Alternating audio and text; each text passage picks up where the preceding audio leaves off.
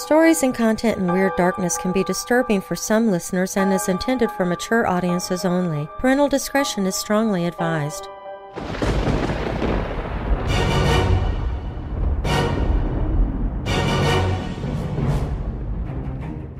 Welcome, Weirdos!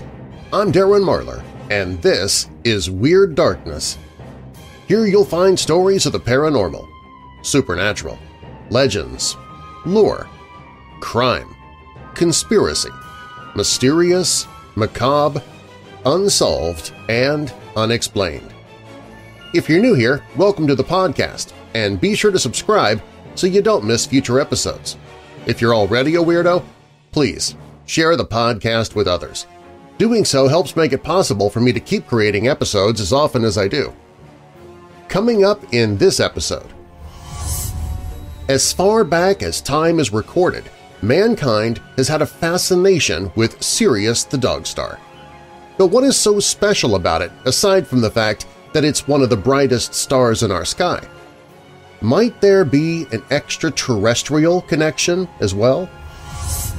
UFO reports come in constantly to police stations and online websites dedicated to the subject of ufology, practically on a daily basis, and many sightings are by people you'd consider above reproach, such as law enforcement, scientists, military, numerous sightings by airline pilots. But when you head out into space and see a UFO, as is what happens with astronauts' reports, that's something you take a much closer look at. Jimmy Logue left his wife after only 2 years of marriage. Without first getting divorced, he married another woman, whom he badly mistreated, so she left him. But he'd already started an affair with her sister, so he married her next, now on his third wife. He abused her as well.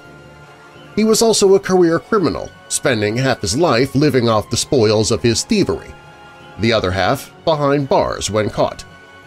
So it probably comes as no surprise that he was suspect number 1 when his third wife was found murdered. But first, you probably saw the title of this episode and immediately thought, "What?" Well, I'm going to tell you one of the most ridiculous stories I've ever heard that is supposedly 100% true. The Axis powers of World War II tried to kill the Loch Ness Monster. We'll begin with that story. While listening, be sure to check out the Weird Darkness website. At WeirdDarkness.com, you can sign up for the newsletter to win monthly prizes, find paranormal and horror audiobooks I've narrated, watch old horror movies for free. Plus, you can visit the Hope in the Darkness page if you're struggling with depression or dark thoughts. You can find all of that and more at WeirdDarkness.com. Now, bolt your doors, lock your windows, turn off your lights, and come with me into the Weird Darkness.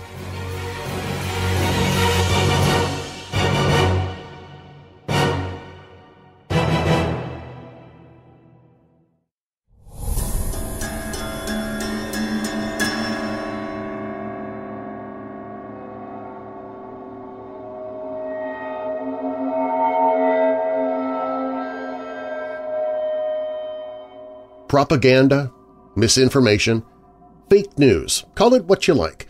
There are many reasons this kind of meddling in foreign affairs is still so common. But the primary reason is that it works, both at home and abroad. Misinformation campaigns are why some people think carrots are good for vision, or that a human trafficking ring was run out of a DC pizza joint. If those stories sound absurd, strap in for a blast from the past as the Axis powers of World War II try to kill everyone's favorite lake monster. World War II was arguably the apex of propaganda and information campaigns. Every nation fighting the war used propaganda at home and abroad to further their war aims, either as a means to rally the populace behind the war effort or to demoralize the enemy. All it took was a little bit of knowledge about the enemy and a whopping lie to take the wind out of their sails. Before the Allied invasion of Sicily in 1943, A female radio announcer who broadcast swing music and demoralizing messages from Berlin told members of the 504th Parachute Infantry Regiment that they were jumping into a trap and they'd all die. The troops actually loved the put-on of Axis Sally, as she came to be called, but it was for the music, not the message. The Axis powers attempted to exert influence on enemy populations as well as their own. Nazi propaganda minister Joseph Goebbels wrote in 1940 that the Loch Ness Monster was just a made-up thing, designed to boost tourism revenues. In a German newspaper, he cited the Loch Ness Monster as a reason the people of the United Kingdom were weak. The Loch Ness Monster has been a cryptozoological and biological mystery since as far back as 1933, when reports of a strange creature of unknown origin, size, or shape began coming from the loch. If the people of England and Scotland were dumb enough to believe that there was a dinosaur swimming around their lake, Goebbels reasoned to the German people they were too dumb to win the war. Benito Mussolini, the dictator of fascist Italy, took the anti-lake monster rhetoric to a new level. In the newspaper Popolo d'Italia, he published the story of an Italian pilot on a bombing run across the UK in 1941. He claimed the pilot had dropped his bombs into the lake and hit none other than Nessie herself. He even saw the body float to the surface before flying off. Not to be outdone, the story was picked up by Allied newspapers in the British Commonwealth, specifically Australia's The Daily Mail, who rewrote the story as a joke of monumental proportions. They even printed a counter-story. Nessie, according to the Daily Mail, not only survived the attack, but was now considered a war hero to boot. According to the story, local J. McFarlane Barrow and his son were walking along the loch one day after the alleged bombing and saw the monster swimming away at high speed, confidently shrugging off the Axis attack. Keep calm and carry on.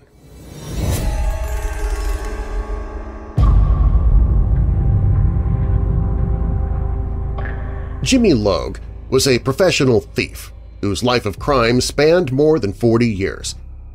He was born in Philadelphia in 1835 and was arrested there for larceny at age 10. After his release, became an apprentice to Joe Kaiser, a noted Baltimore pickpocket. He eventually graduated to bank robbery and became quite accomplished at it when he wasn't caught. Logue spent much of his time living a life of prosperity, the rest he spent behind bars. His personal life was just as erratic. At age 23, he married Mary Jane Andress and left her after 2 years. Without the formality of a divorce, he married Mary Gahan soon after. She already had an illegitimate son who took his father's name, Alphonse F. Cotter, and Logue mistreated Mary, so she left him, went home to her father, and died in 1869. Before Mary Gahan left him, though, Logue had taken up with her sister Joanna. Jimmy Logue and Joanna Gahan were married in the lockup of the Central Police Station in 1871, as Logue was preparing to serve a 7-year sentence at Cherry Hill Prison for burglary. Joanna waited for him, and after his release they went to live at the Occidental Hotel in New York City. Logue had plenty of money in bank accounts throughout the city, and with his partner Peter Burns, he resumed his career of robbery and burglary. Logue was still in contact with his stepson, Alphonse Cotter, and agreed to set him up in business as a barber. He bought a house in Philadelphia, 1250 North 11th Street, and outfitted the first floor as a barber shop. For a while, he and Joanna lived there along with Cotter and 2 employees of the barbershop. In February 1879, Jimmy and Joanna left Philadelphia and returned to New York City. Logue left Joanna there and went on a thieving expedition to Boston with his partner George Mason. Upon his return, he was astonished to find that Joanna had disappeared. Cotter told Logue that Joanna had returned to the Philadelphia house, had gotten drunk the previous Saturday night, told him, "I'm off," left the house, and did not return. It was well known that Logue frequently beat Joanna, and many believed that she couldn't take it anymore and left him.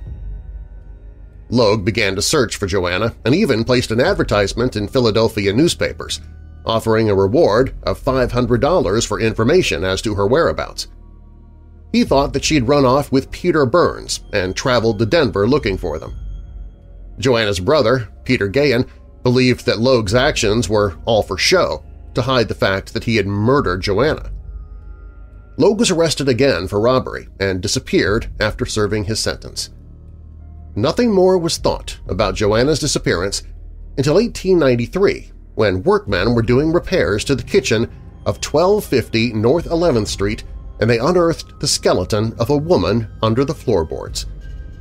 Around the bones of a finger was a wedding ring inscribed JL to JL. Police soon learned that 14 years earlier, the house belonged to Jimmy Logue and his wife, Joanna, who disappeared in 1879. Joanna's sister, Ella Sides, and brother, Peter Gahan, identified the skull by some peculiar formations of the teeth and were also able to identify other objects found with the body. A handkerchief was tied around the neck of the skeleton. The police believed that Joanna had been strangled. Suspicion naturally fell on Jimmy Logue, and the Philadelphia police began a manhunt. On the evening of March 5, 1895, an old man stopped at the house of Philadelphia coroner Ashbridge. When Ashbridge answered the door, the man said, "I am Logue, James Logue, and I want to give myself up. As I understand, there is a warrant out for me." Logue had spent at least 8 of the intervening years in prison. He said he'd been in Chicago when he learned of the warrant and returned to Philadelphia as soon as he could get some money. The coroner took Logue to the station house where he was formally arrested. The police decided to keep the arrest secret, so they booked him as William Casey and held him on the 6th floor of the City Hall. The newspapers soon learned that the mysterious prisoner on the 6th floor was none other than Jimmy Logue, charged with murdering his wife. Logue denied murdering Joanna and gave the police a detailed account of his trip to Boston, including hotels where he and Mason stayed and a theater where he saw the play Robinson Crusoe while in Boston.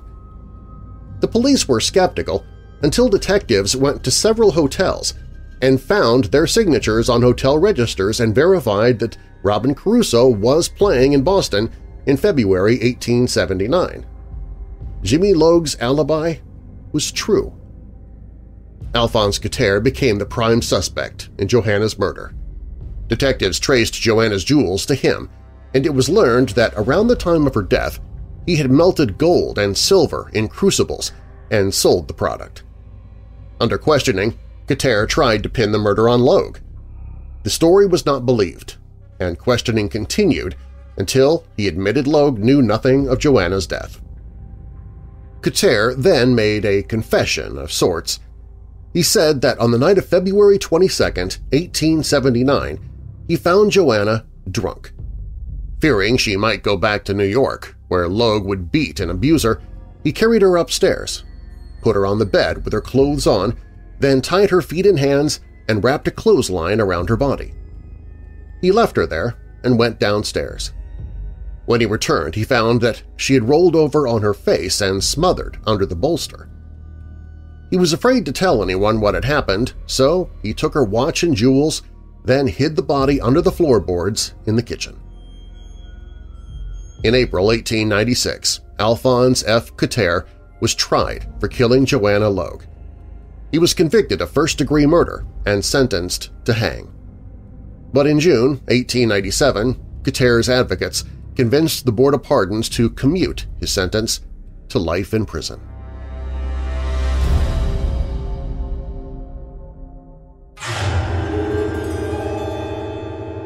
When Weird Darkness returns, as far back as time is recorded, mankind has had a fascination with Sirius the Dogstar.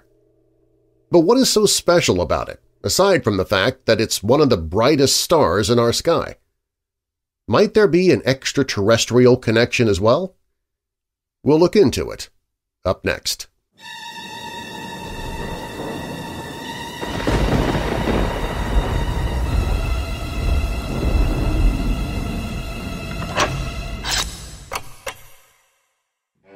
Winter has Louisville in its grip, and former FBI agent Dallas Powell has his hands full with car trouble, cat trouble, and trying to keep the Derby City branch of True Blood Investigations and Security, Inc. solvent.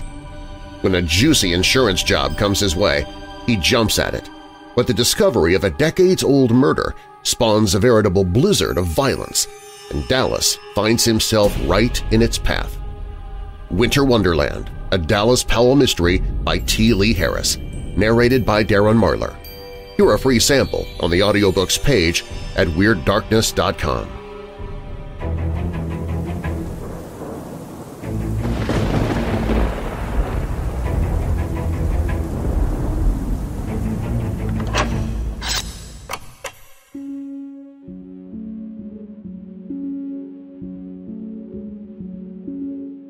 Since ancient times and across multiple civilizations, Sirius the Dogstar has been surrounded with a mysterious lore.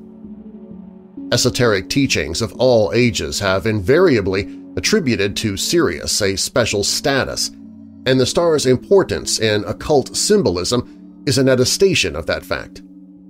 What makes Sirius so special? Is it simply due to the fact that it is the brightest star in the sky? Or is it also because humanity has an ancient, mysterious connection with it? We're about to look at the importance of Sirius throughout history and secret societies, and we'll describe the symbolism surrounding it. Sirius is located in the constellation Canis Major, also known as the Big Dog, and is therefore known as the Dog Star. It's over 20 times brighter than our Sun, and is twice as massive.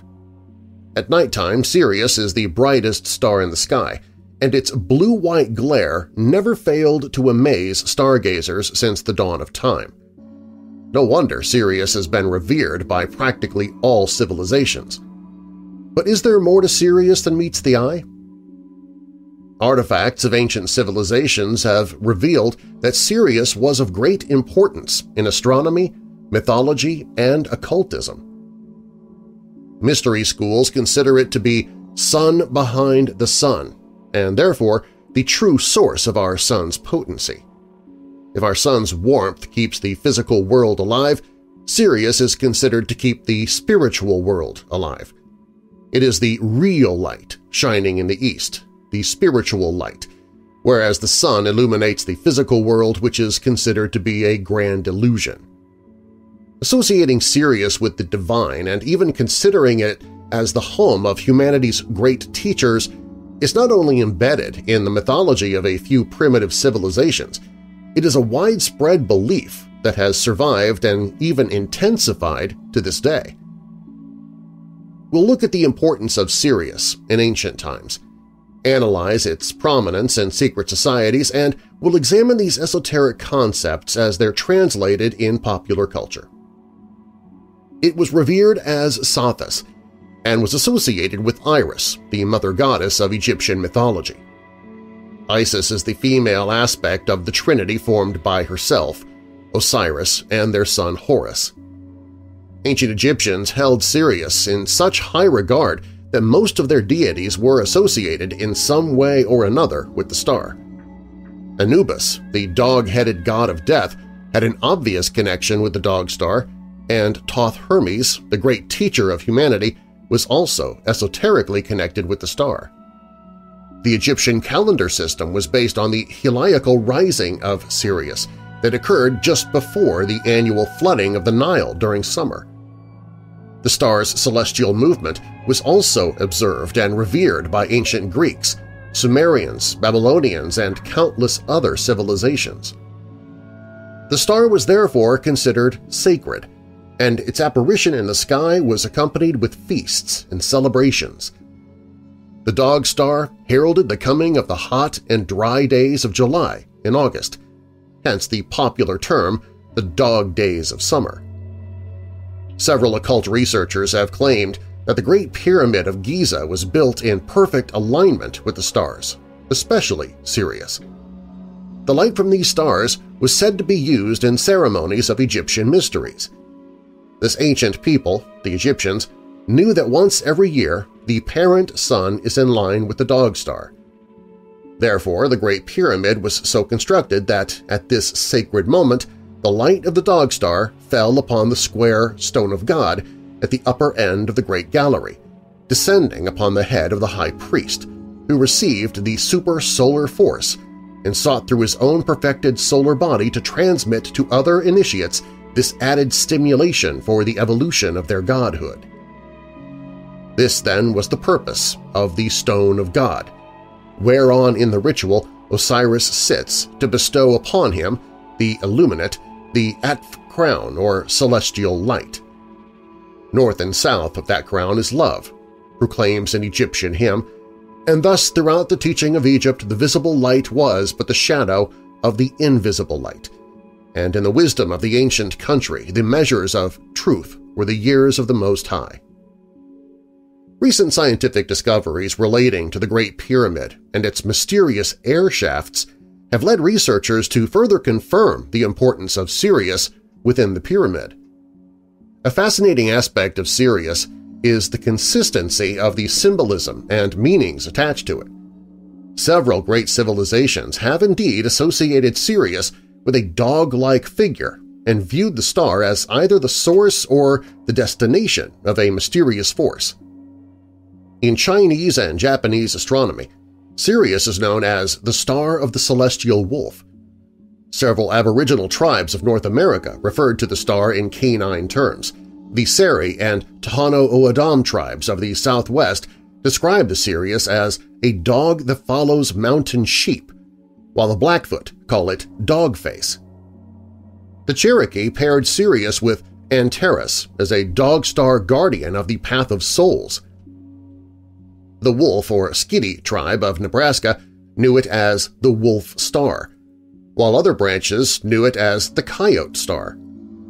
Further north, the Alaskan Inuit of the Bering Strait called it Moondog. In 1971, the American author Robert Temple published a controversial book entitled The Serious Mystery, where he claimed that the Dogons, an ancient African tribe from Mali, knew details about Sirius that would be impossible to be known without the use of telescopes. According to him, the Dogon understood the binary nature of Sirius, which is in fact composed of two stars named Sirius A and Sirius B. This led Robert Temple to believe that the Dogons had direct connections with beings from Sirius. While some might say you can't be Sirius, a great number of secret societies who have historically held within their ranks some of the world's most influential people and belief systems teach about a mystic connection between Sirius and humanity. In his book, The Serious Mystery, New Scientific Evidence of Alien Contact 5,000 Years Ago, which I have linked to on Amazon in the show notes, Robert Temple reveals the connection between the Sirius star system and the secret traditions of an African tribe.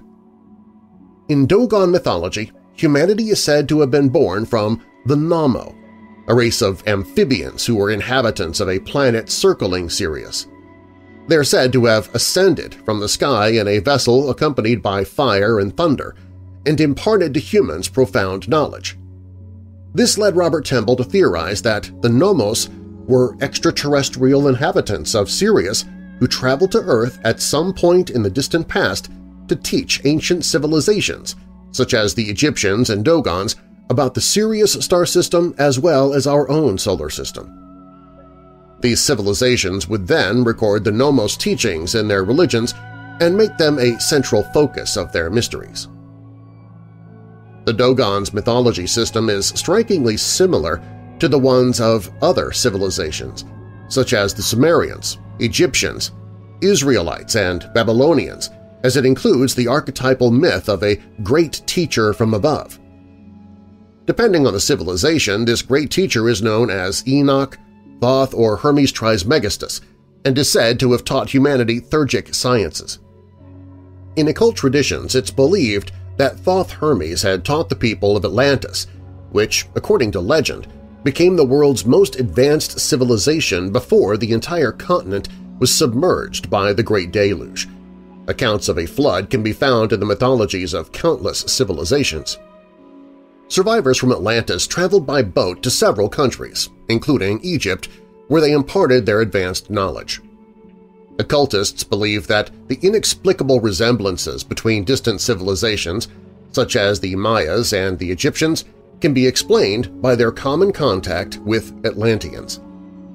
Was the religious, philosophic, and scientific knowledge possessed by the priestcrafts of antiquity secured from Atlantis, whose submergence obliterated every vestige of its part in the drama of world progress?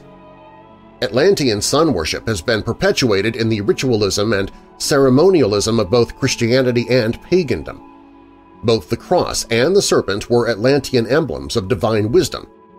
The divine Atlantean progenitors of the Mayas and Quiches of Central America coexisted with the green and azure radiance of Cuauhtémoc, the plumed serpent. The 6 sky-born sages came into manifestation as centers of light bound together or synthesized by the 7th and chief of their order, the feathered snake. The title of winged or plumed snake was applied to Quetzalcoatl or Kukulkan, the Central American initiate. The center of the Atlantean wisdom religion was presumably a great pyramidal temple standing on the brow of a plateau rising in the midst of the City of the Golden Gates. From here, the initiate priests of the sacred feather went forth, carrying the keys of universal wisdom to the uttermost parts of the earth. From the Atlanteans, the world has received not only the heritage of arts and crafts, philosophies and sciences, ethics and religions, but also the heritage of hate, strife, and perversion. The Atlanteans instigated the First War, and it's been said that all subsequent wars were fought in a fruitless effort to justify the first one and right the wrong which it caused.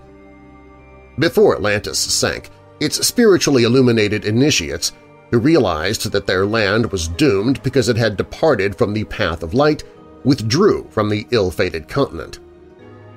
Carrying with them the sacred and secret doctrine, these Atlanteans established themselves in Egypt, where they became its first divine rulers.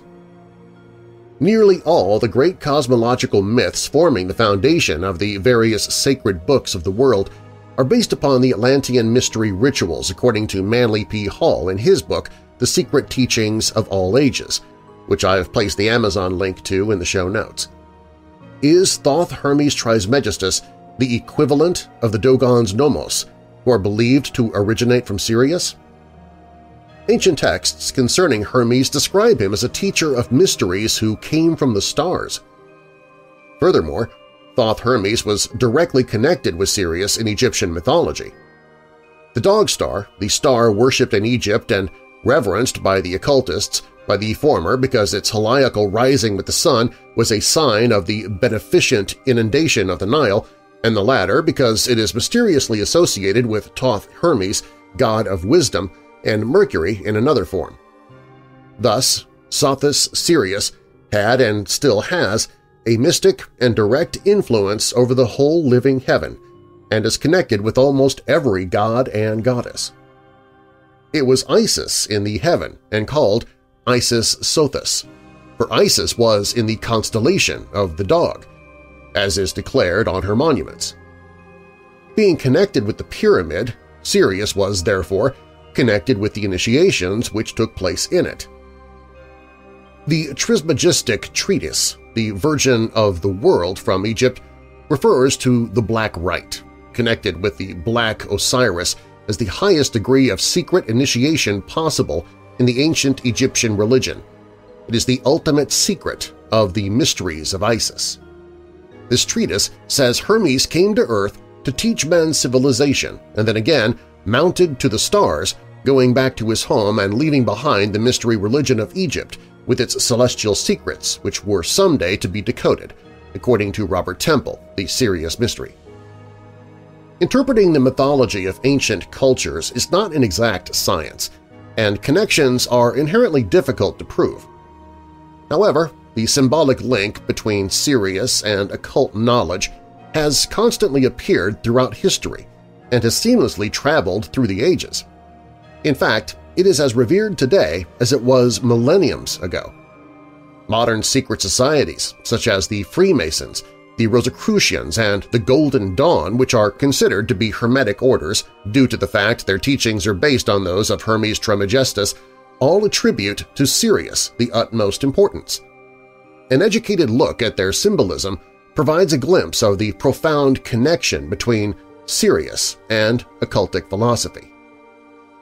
To claim that Sirius is important to Hermetic orders would be a gross understatement. The Dogstar is nothing less than the central focus of the teachings and symbolism of secret societies. The ultimate proof of this fact: many secret societies are actually named after the star. In the tarot, the 17th numbered major trump is called L'Étoile, French for the star, and portrays a young girl kneeling with one foot in water and the other on land, her body somewhat suggesting the swastika. She has two urns, the contents of which she pours upon the land and sea. Above the girl's head are 8 stars, one of which is exceptionally large and bright. Count de Gabelin considers the great star to be Sothis, or Sirius. The other 7 are the sacred planets of the ancients. He believes the female figure to be Isis in the act of causing the inundations of the Nile which accompanied the rising of the Dogstar. The unclothed figure of Isis may well signify that nature does not receive her garment of verdure until the rising of the Nile waters releases the germinal life of plants and flowers. In Freemasonry, in Masonic lodges, Sirius is known as the Blazing Star, and a simple look at its prominence in Masonic symbolism reveals its utmost importance. The Masonic author William Hutchinson wrote about Sirius, "It is the first and most exalted object that demands our attention in the lodge. The same way the light of Sirius made its way into the Great Pyramid during initiations, it is symbolically present in Masonic lodges. The ancient astronomers saw all the great symbols of Masonry in the stars. Sirius glitters in our lodges as the blazing star, according to Albert Pike in his book Morals and Dogma. The blazing star originally represented Sirius, or the Dogstar, the forerunner of the inundation of the Nile, the god Anubis, companion of Isis, in her search for the body of Osiris, her brother and husband. Then it became the image of Horus, the son of Osiris, himself symbolized also by the sun, the author of the seasons and the god of time, son of Isis, who was the universal nature, himself the primitive matter, inexhaustible source of life, spark of uncreated fire, universal seed of all beings. It was Hermes also, the master of learning, whose name in Greek is that of the god Mercury. In Freemasonry, it's taught that the blazing star is a symbol of deity, or omnipresence. The Creator is present everywhere, and of omniscience. The Creator sees and knows all. Sirius is therefore the sacred place all Masons must ascend to. It's the source of divine power and the destination of divine individuals. This concept is often represented in Masonic art. To achieve perfection, the initiate must successfully understand and internalize the dual nature of the world, good and evil, masculine and feminine, black and white, etc., through alchemical metamorphosis. This concept is symbolically represented by the union of Osiris and Isis, the male and female principles, to give birth to Horus, the star child, the Christ-like figure, the perfected man of Freemasonry who is equated with the blazing star. The Egyptian hieroglyph representing Sirius has been esoterically interpreted to be a representation of this cosmic trinity. This concept is so crucial for Freemasons that it was embedded in some of the most important structures in the world. As stated by Albert Pike previously, the Egyptian god Horus and the star Sirius are often associated. In Masonic symbolism, the Eye of Horus, or the all-seeing eye, is often depicted surrounded by the glittering light of Sirius. Helena Blavatsky and Alice Bailey, the two main figures associated with Theosophy, have both considered Sirius to be a source of esoteric power. Blavatsky stated that the star Sirius exerts a mystic and direct influence over the entire living heaven and is linked with every great religion of antiquity. Alice Bailey sees the Dogstar as the true Great White Lodge and believes it to be the home of the spiritual hierarchy. For this reason, she considers Sirius as the Star of Initiation. This is the Great Star of Initiation because our hierarchy, an expression of the second aspect of divinity, is under the supervision or spiritual magnetic control of the hierarchy of Sirius. These are the major controlling influences whereby the cosmic Christ works upon the Christ principle in the solar system, in the planet, in man, and in the lower forms of life expression. It is esoterically called the brilliant star of sensitivity, according to Alice Bailey in Esoteric Astrology. Not unlike many esoteric writers, Bailey considers Sirius to have a great impact on human life. All that can be done here in dealing with this profound subject is to enumerate briefly some of the cosmic influences which definitely affect our Earth and produce results in the consciousness of men everywhere, and which, during the process of initiation, brings about certain specific phenomena. First and foremost is the energy or force emanating from the sun Sirius. If it might be so expressed, the energy of thought or mind force in its totality reaches the solar system from a distant cosmic center via Sirius. Sirius acts as the transmitter or the focalizing center, whence emanates those influences which produce self-consciousness in man. Alice Bailey, Initiation, Human and Solar. So, from the dawn of civilization to modern times, from remote tribes of Africa to the great capitals of the modern world, Sirius was and still is seen as a life-giver. Despite the disparity between cultures and epochs, the same mysterious attributes are given to the Dogstar, which can lead us to ask how can all these definitions synchronize so perfectly?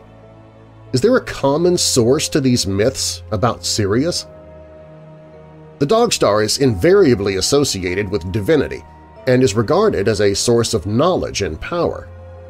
These connections are particularly evident when one examines the teachings and the symbolism of secret societies, who have always taught about the mystical link with this particular celestial body.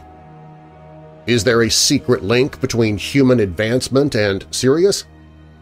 Unlocking this secret would mean unlocking one of humanity's greatest mysteries.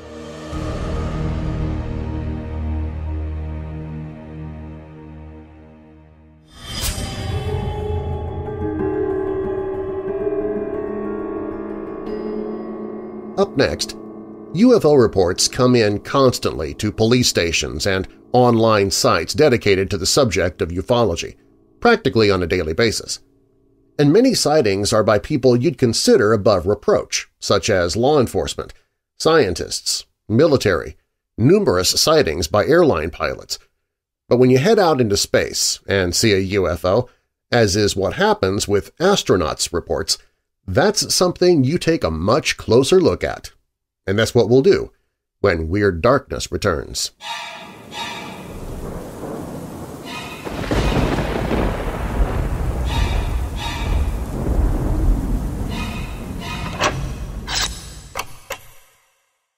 Say ho, ho, ho! I was waiting, and it has finally hit the website. Built Bar now has my absolute favorite flavor available for the holiday season – Candy Cane Brownie, but they have surprised me by coming out with two varieties. The original Candy Cane Brownie Bar, which is chocolatey, chewy, and truly does taste like a chocolate-covered candy cane, and now they have the new Candy Cane Brownie Puff, which brings the whole holiday flavor to a marshmallow-filled creation. Both bars are covered with candy cane sprinkles, but because these are protein bars, not candy bars, each one is only 150 calories or less, and each has 17 grams of protein. So I can use these as a meal or as a low-calorie dessert. Or in my case, both. I have no discipline. I've ordered enough to get me through the Christmas season and beyond because it is a limited-release seasonal flavor. You can join me in the holiday taste festivities at WeirdDarkness.com/built. That's WeirdDarkness.com/built. And use the promo code WeirdDarkness, all one word, and you'll get 10% off everything in your cart. That's WeirdDarkness.com/built, promo code WeirdDarkness. It's beginning to taste a lot like Christmas.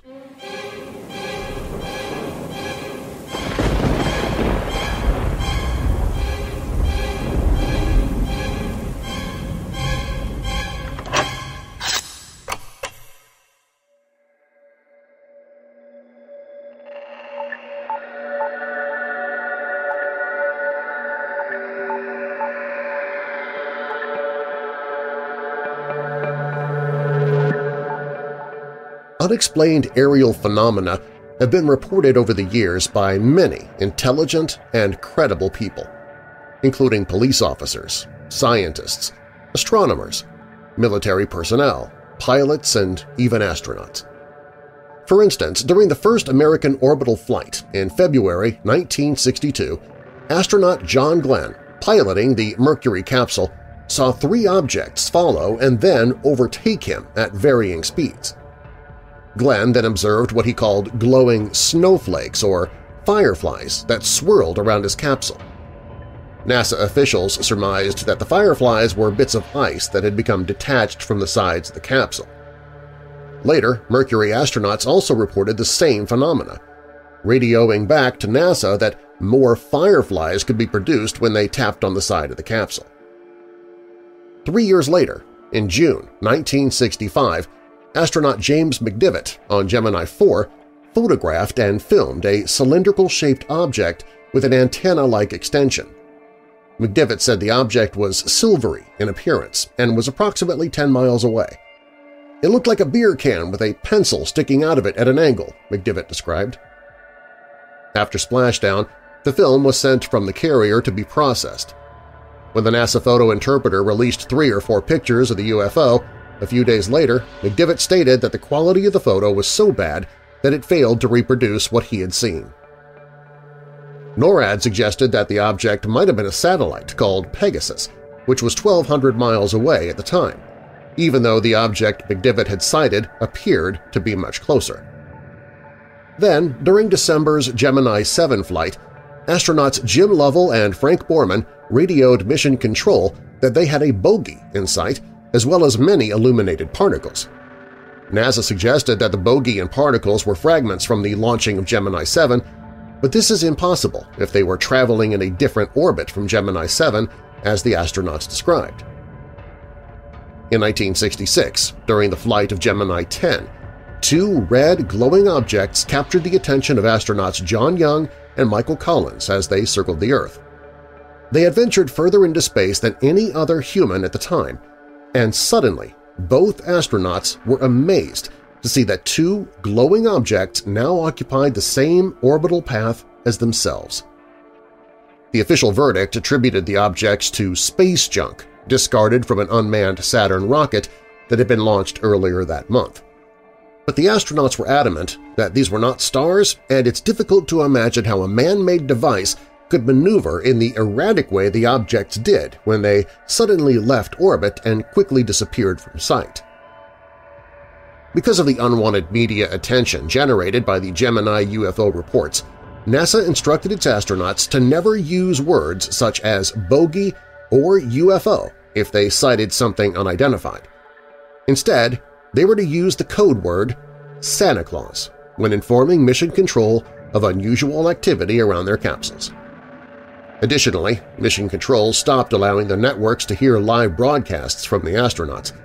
Instead, they initiated a 5-second tape delay, possibly to quickly prevent astronauts from accidentally broadcasting any unexpected UFO encounters.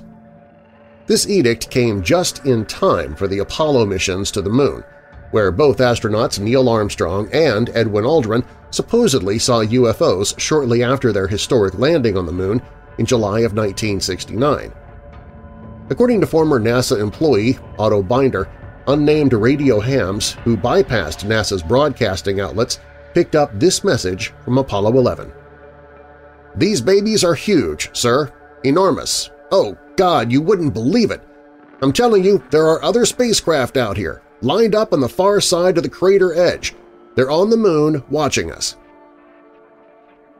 These stories were repeated in various UFO magazines, but it was not verified until 1979 when Maurice Chatelain, senior engineer for NASA contractor North American Aviation, confirmed that Armstrong had indeed reported seeing 2 UFOs on the rim of a crater.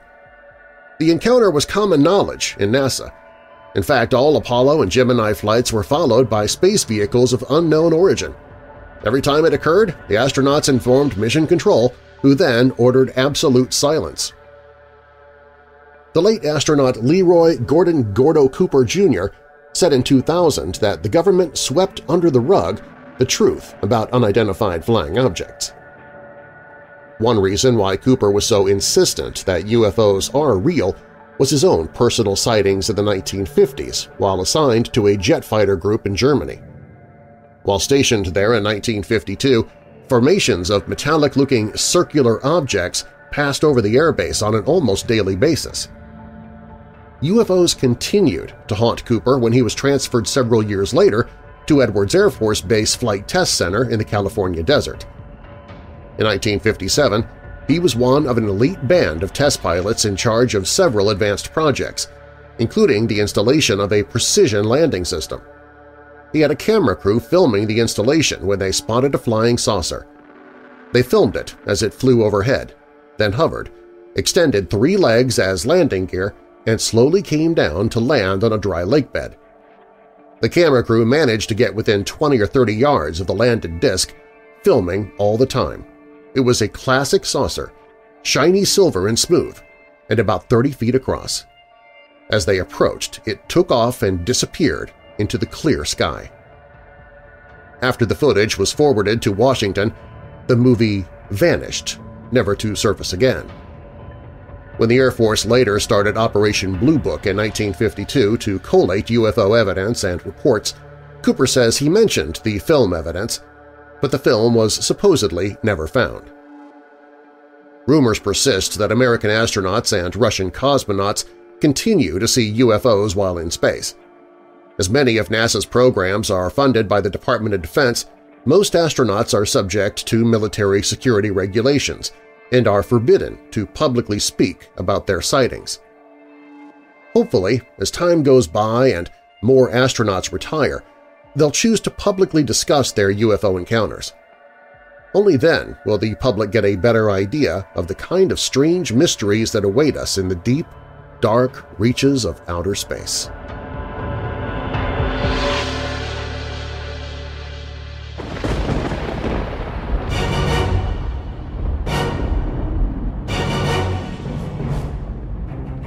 Thanks for listening.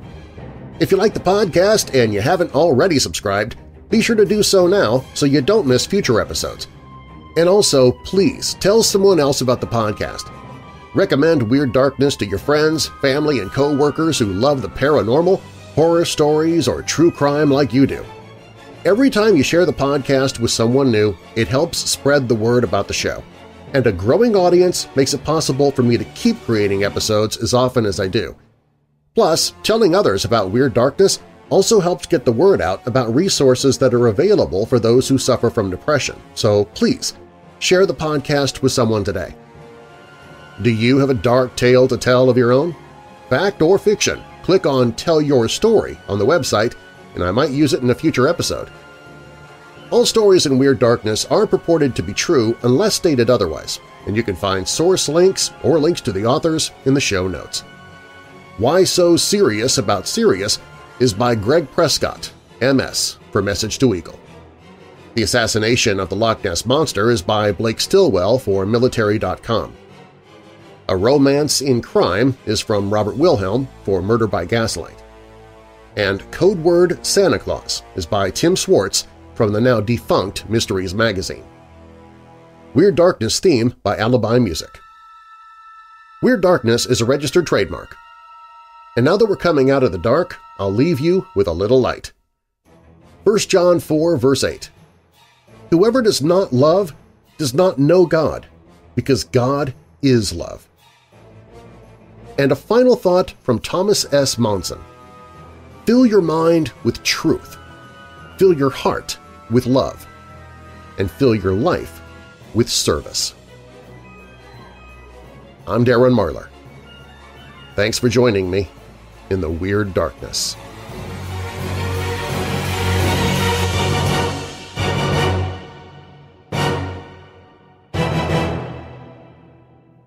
The world's most advanced civilization. I think I need to turn in my tongue for a new one.